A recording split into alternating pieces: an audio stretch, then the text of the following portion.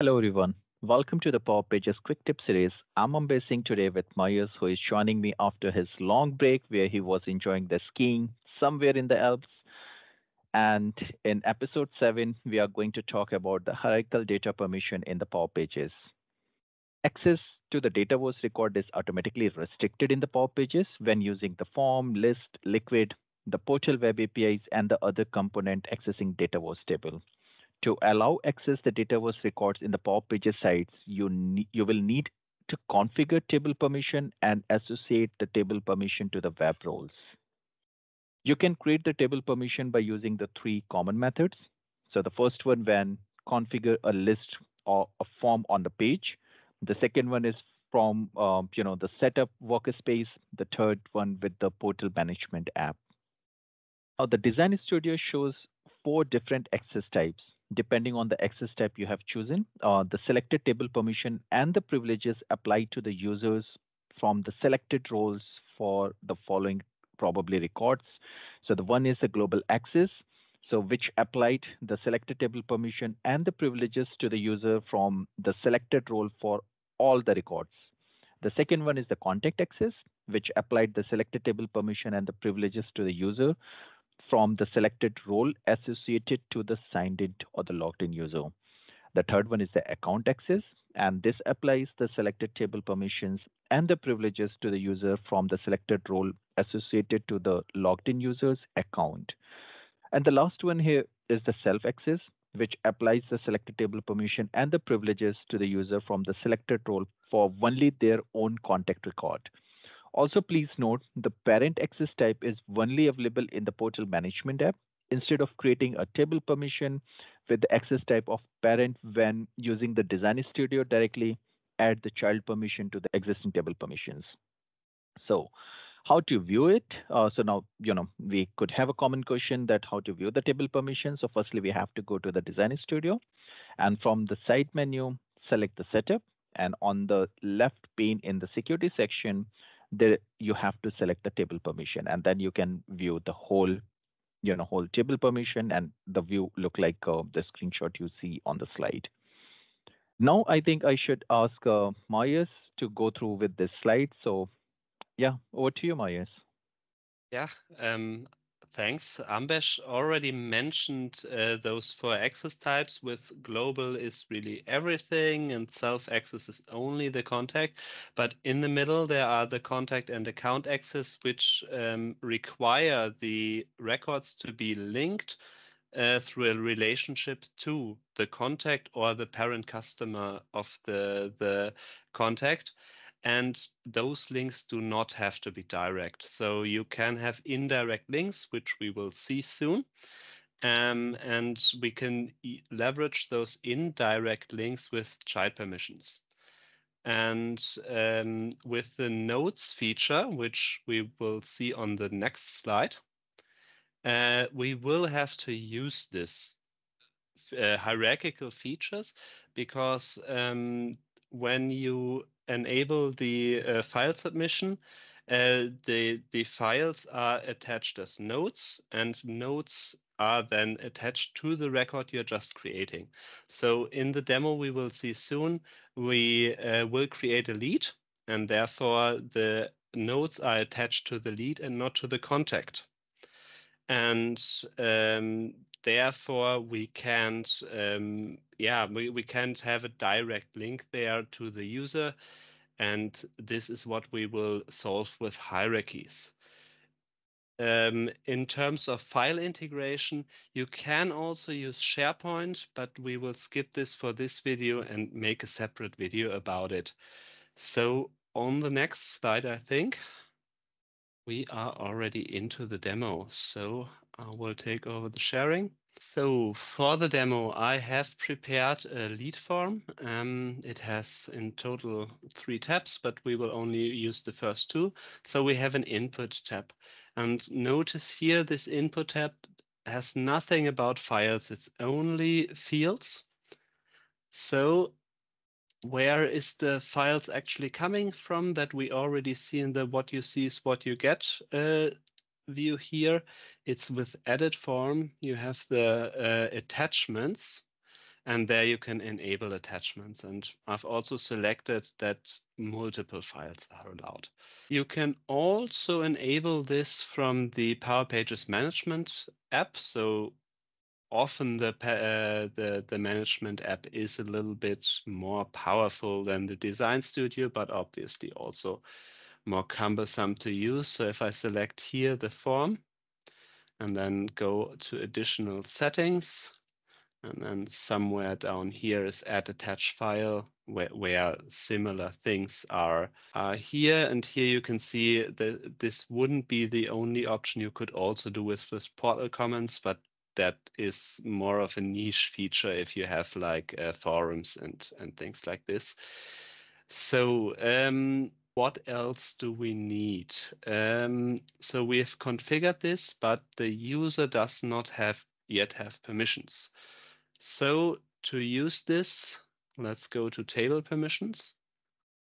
Obviously, for the form, we have set up a lead create permission to create the lead. And now we also need the append to permission. I've also selected here anonymous and authenticated. And then you can go here with add child permission. Then you create a second one. And on this child permission, I have to select a relationship, which is the annotation relationship. And here I want the user to be able to create an attachment or an annotation and append to set the lead in the lookup. I don't need to set roles here because they are inherited by the parent. So let's take a look at what this looks like in our Power Page. So I will go this time with Ambesh's name because mine is already taken in case something goes wrong here. So now I can select an image. So we will use the Austria image right here. Oh, by the way, also let's not only use this one, let's use two things because we can select multiple files here and then we can submit. You'll notice that in contrast to what happens in Dataverse with the timeline, when you want to attach a file in Dataverse, you first need to create the record and then attach the files through the timeline because you need the GUID of the record to link to the correct record. And this is not the case here. This is handled by the Power Page. So let's refresh here and then we can see Ambesh's record, and in the timeline, as soon as it is loaded, we can see the two files. So, and yeah, I mean, what do we expect? It's files here. We can see that the portal adds some notes here, which contact uploaded this and when. But so far, so good. So that was file integration by the basics. But it's not the whole power of the hierarchical permissions. And I've also only set here create and those append permissions. Let's take a closer look at what you can do with the read permissions and the different access types. So I've created here a permission for contact access, so the current contact, and the parent customer, the account, to read it. So let's switch over to the system again. I will select my user. We will discuss that in a minute. So I've allowed my Marius Wodke portal user to read the account ADatum Corporation.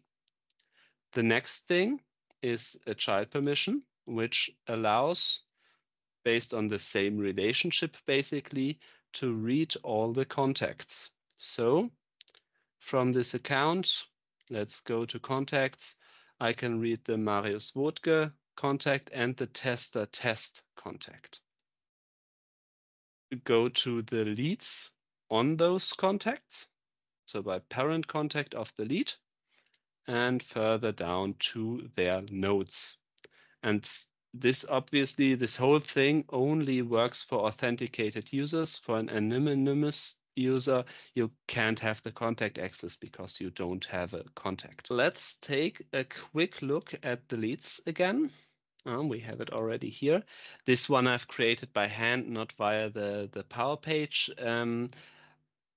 But I've linked an existing contact test to it. So in theory, the user can read this.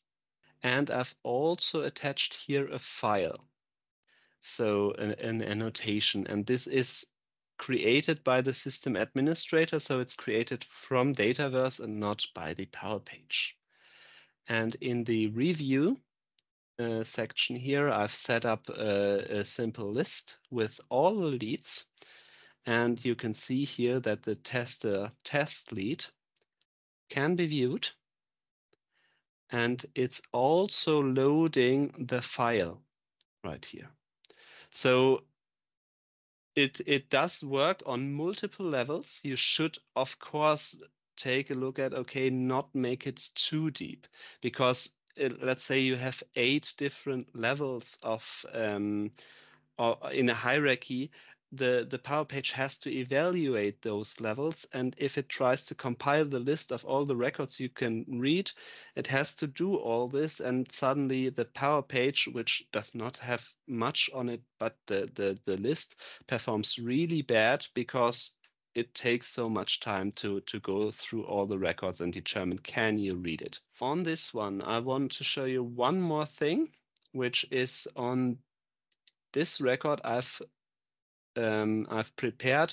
You see 2 files, the AT one and another one, Teams Virtual Background. If we take a look at the lead in Dynamics, it looks a little bit different, because here actually there are 3 files. There's a 3rd file linked in, and you don't see that in the Power Pages timeline. And this happens, because this star web star needs to be in the description of the node for it to show in Power Pages. So if you create an annotation from Power Pages, it adds that automatically. But a user who wants to show the file to the Power Pages user would have to set this here in the node's description, and with the LinkedIn file, it's not done, and therefore the user doesn't see it. That's also a nice feature, I guess, because you can still hide files from the user. Basically, every file is hidden by default that your agents maybe create in the system. And maybe we need to discuss this one as well with the experience. So in the form you just saw on the Power Page, there is of course this timeline included, and this timeline of course needs to include the nodes as a setting, to show it in the form. Okay, I think we have covered everything around. Oh, no, we have not covered everything. I've talked about, okay, don't make hierarchies too deep. So we need to talk about that. And there's one thing here, what I've set up here. I go with context access, and then I go up 1 level to the account to then go down several levels down again. I could have just said go with account access. So I could have cut this level out of the hierarchy if I just not made this as a, let's create this table permission. It shouldn't be that hard. So we need contacts, any name, and we do it via account access directly, and then we can select the customer accounts. So the account access is really, this gives you this first level up, is auto-configured by this account access, so you don't need to go with a hierarchy level for it. Will probably make the site perform a little better. And if you're finding yourself with very deep hierarchies here, so yeah, let's say 4 levels plus, consider, can't you somewhere in the middle of the hierarchy really link the account or the contact directly to the record, and then you can go with account access or contact access to just trim it down and make your Power Page perform better. So now I'm finally done with the demo. Ambesh, take it away. Thank you so much, Myers. Yeah, really interesting demo. And now to the audience, please stay tuned to this channel by subscribing and pressing the bell icon. Share the videos with your friends and the colleagues who are having the same skill sets like you or want to deep dive in the Power Pages. We will be coming up with more interesting tips, knowledge sharing, and the lesson learning around the Power Pages. So also please aware about or the keep your eyes into the description of the video so you are always up to date with the latest information because we make up videos a lot onto the preview features. So if something is being changed there, we will go and update the description sections of the video. Till that, have a nice time and a happy learning. Thank you so much. Bye.